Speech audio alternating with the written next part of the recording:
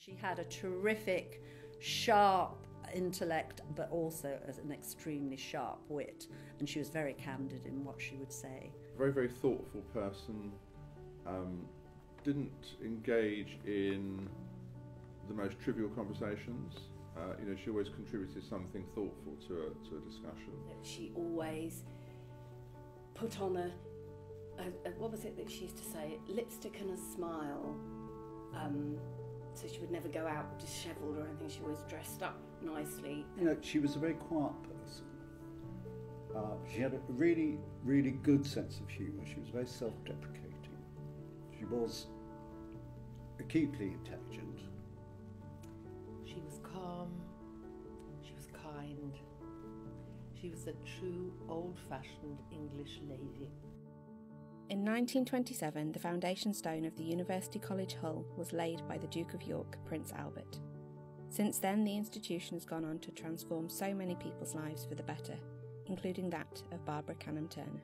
Born on the 16th of October 1921 in West Hull, Barbara was the only daughter of Frank and Annie Turner.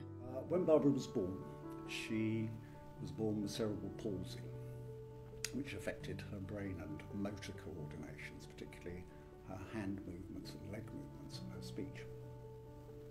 Apparently, she didn't talk until she was 4 years old. Throughout her life, her coordination was affected, as was her writing ability. She didn't consider herself to be disabled, however, and would shrug off any difficulties as clumsiness. Barbara had a happy childhood and was described by her family as enthusiastic and self-reliant. It wasn't a debilitating form of palsy. Because of that, her parents sent her to a private school somewhere in Hull. Where, I don't know. And from then, she began to make rapid progress, as I understand it, and joined sort of mainstream schooling, primary schools, and then went on to be educated at Mallet Lambert. She was a serious contender for Oxford, but didn't get in because for the exams that she had to sit, she had to stand to write the answers to the papers, and no allowance was given for that.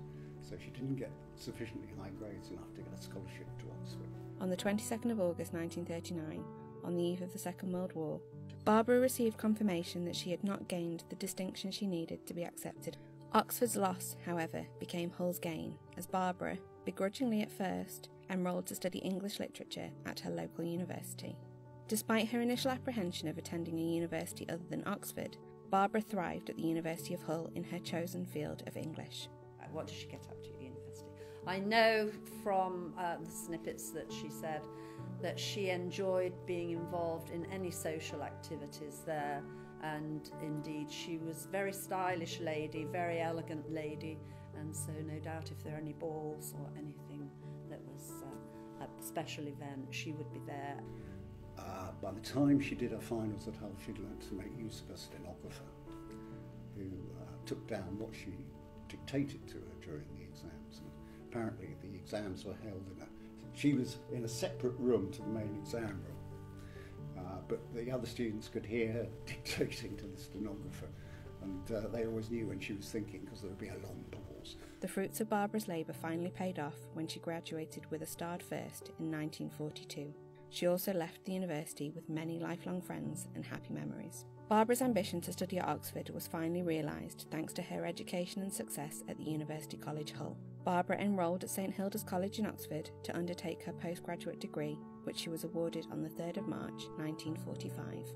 Interestingly, although I knew she did a B-Lit at Oxford after being at Hull, she spoke more about Hull than she ever did about Oxford.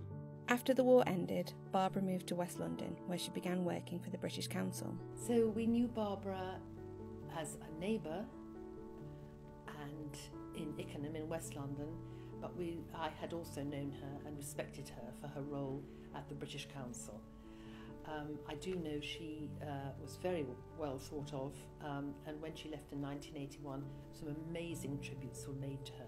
Throughout the rest of her life, Barbara was extremely thankful and always remembered the University of Hull, which gave her the support and belief to reach her full potential. Since Barbara's graduation from our institution, the University College began to expand its campus, and throughout the 1940s and 50s continued gaining more and more students, with over 1,000 students attending annually by 1956.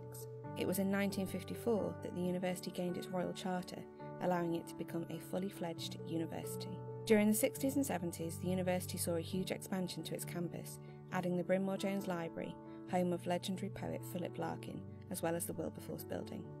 In the 80s, 90s and noughties, the university continued to grow and thrive, slowly expanding its campus and becoming a place of learning for roughly 15,000 to 20,000 students a year. A further large investment into campus construction saw the library refurbishment completed in 2015 and the equipment brought into the digital age. Middleton Hall then received a much-needed makeover, turning it into a premier arts venue in time for Hull's year as the UK City of Culture. We also built a state-of-the-art accommodation complex on campus in the form of the courtyard, and thanks to a generous donation from the Alam family, we were able to build the exciting new home of the university's health faculty in the Alam Medical Building. Unfortunately, in 2012, Barbara began to experience health problems and sadly died on the 21st of October 2015. Barbara's kindness and generosity, which so many of her friends celebrate, was once again recognised by the university, who were the grateful recipients of a significant gift in her will. To write an exam with a tremor would be very, very difficult, but once she had a stenographer, that did, just meant that there's no barriers anymore, and as was rightly said, Hull University gave her that opportunity, and hence the fact that she's made this bequest, because she obviously, sorry, I'm going to get emotional now,